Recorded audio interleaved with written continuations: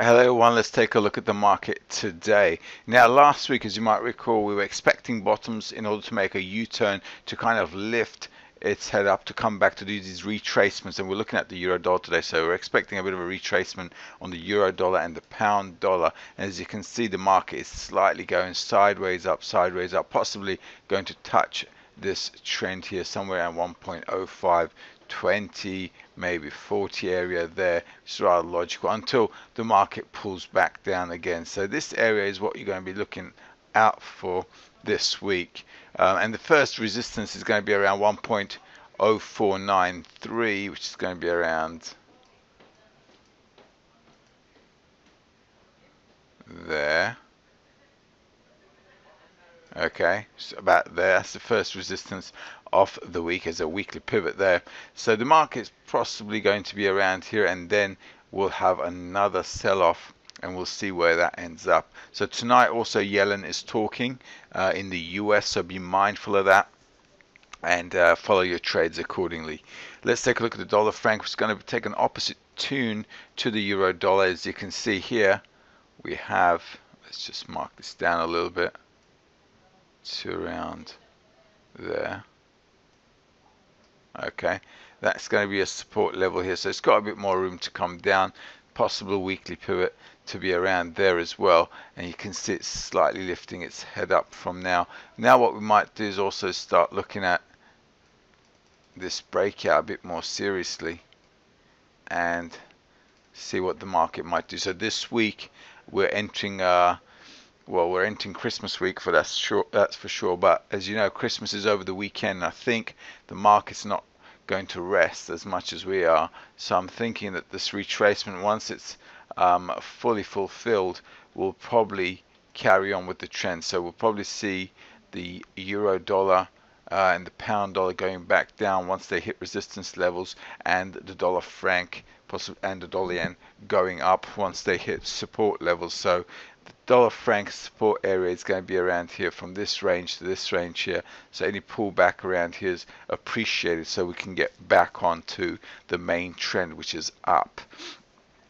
Let's take a look at the pound dollar. This is a 1 hour chart. As you can see, the market size trailing here.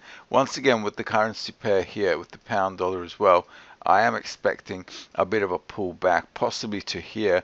It would be good if we had it back around 2670, 2680 region, simply because that's going to be the retest of this breakout, and that's going to give us a really good opportunity to short the market around there where it retests that resistance. And then the market will have an opportunity to sell off again. So possibly this week we might see the pound dollar up here, and possibly towards the end of January, towards the end of December, beginning of January, will probably be around here before a sell-off starts again. So it's well worthwhile following these retracements in order to jump back on board in the direction of the main trend. So let's take a look at the dollar Canadian.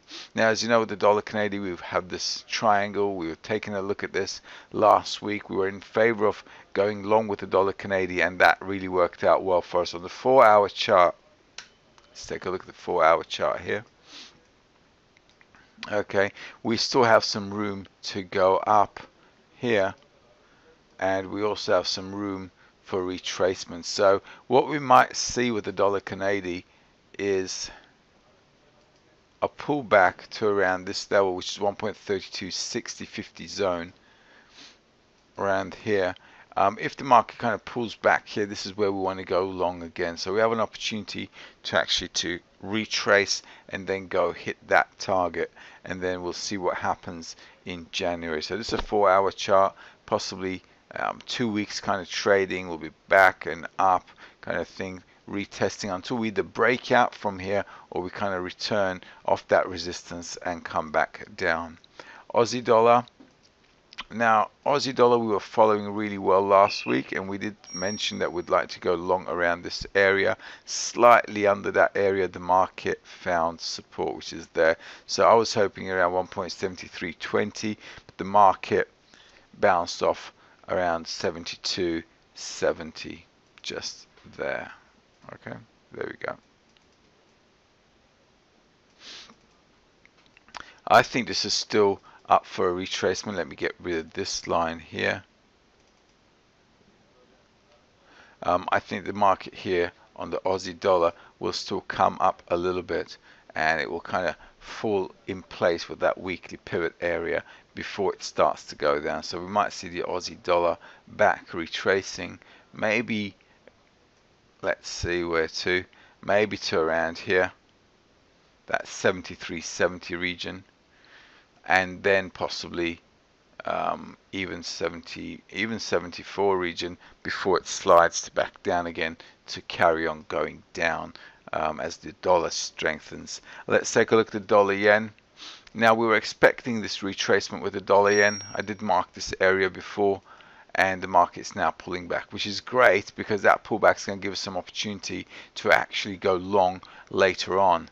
So if I kind of bring it back here, we might see the dollar yen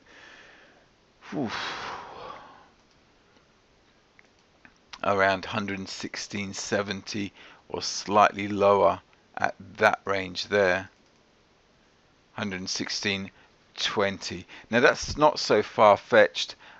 This is the first support area here, as you can see. That's a 61.8 level, but if I take this off, you'll see that we have a nice breakout, pull back, follow through, and now the market's kind of pulling back again in order to kind of go along with that. So what we want to do is have a good pullback in order to carry on with that long trend in January. Let's take a look at dollar ZAR. I did mention this area to be resistance last week, if you followed it up or not. So this bounce off here is very, very logical, but I think it's a bounce back in order to go long. So with the dollar ZAR, I think this pullback will probably carry on until through Christmas and New Year, and then in January we're going to have to watch out for this breakout level here, because once it breaks out this level here, we might see the dollar ZAR all the way back up on the 1550 range here, and that's not such a far-fetched thing. The market's been there before on a few occasions, as you can see. It's a nice band to play off, so if the market does break above here, you'll be good to go long into that direction, I reckon. Take a look at gold. Now here we are with gold. These are the levels that we've been marking off. As you know, this 1050 area is what we're looking at. We had a good range there, a good bounce there in 2015. So a pull back to that area is going to be again a good double bottom. Until we pull back there though, I am expecting the market to kind of pull up before they sell it down here. So my expectation is, then bring this to a 4-hour chart. My expectation is that the market will kind of pick up a little bit before they sell it off, and that's how we should be trading it. There we go. And now we can get rid of this. So this was the bounce off area we were talking about. Market bounced off nicely there, and now we can expect a kind of a go up and then start going down again. So we're going to have to see how that works out, but it's worthwhile drawing your line so you can play that channel along, going short at the tops and kind of buying at the bottoms and playing along nicely with the rhythm of the market. Brent. Now I did say 60 was the mark again. I said last week this was a good bounce off area. I drew this resistance line as well last week. I said, look, if it breaks out from here, that's a good sign to kind of go back up, and that's what it really did. So we can get rid of this line now and this one too, and our expectation basically for oil is to come up to the $60 line there, where it was before. So as the production gets cut and decreased, I think the oil will start to pick up, and we'll see that 60 mark again, hopefully. However though, if you're a bit weary about that, what you need to do is this: just draw your trend line here, as you can see, and then you can put your stop loss under this area here. And if things go pear-shaped, yeah, and if things go pear-shaped, you can always, come out with a smaller loss rather than just staying in the trade and hoping it'll go up. It's very important to do some money management on these trades, especially commodities can be a little choppy, so just be mindful on that. Also, let's take a look at DAX. Oops, just 1 second on that. Now with DAX, we've been following this up. I still have that number there, 11,585. I think it's still a potential to reach that level. The 11,500 mark definitely is on the cards.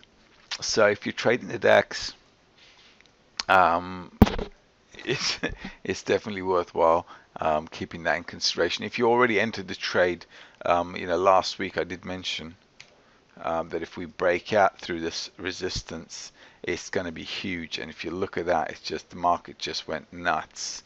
A lot of points all the way up there. So it still has a bit of mileage to go, I reckon, before it starts to get tired. So if you're following that trade on, since the moment it broke out, you just need to make sure that you move your stops forward and then see how that eventuates. Dow is another one. Just like with DAX, it's now going. It's got that target up there, and I think the market will hit it this week or next week, before January, to see what happens, and then we'll see with the new year and Trump coming into the office how these indices will react. I hope that helps. Have a good day with your trading, and don't forget, Yellen is talking, so just be mindful about the news coming out this week. If you're trading, be careful about the news, because they do make sure they do get the markets going up and down. All the best. Have a great day.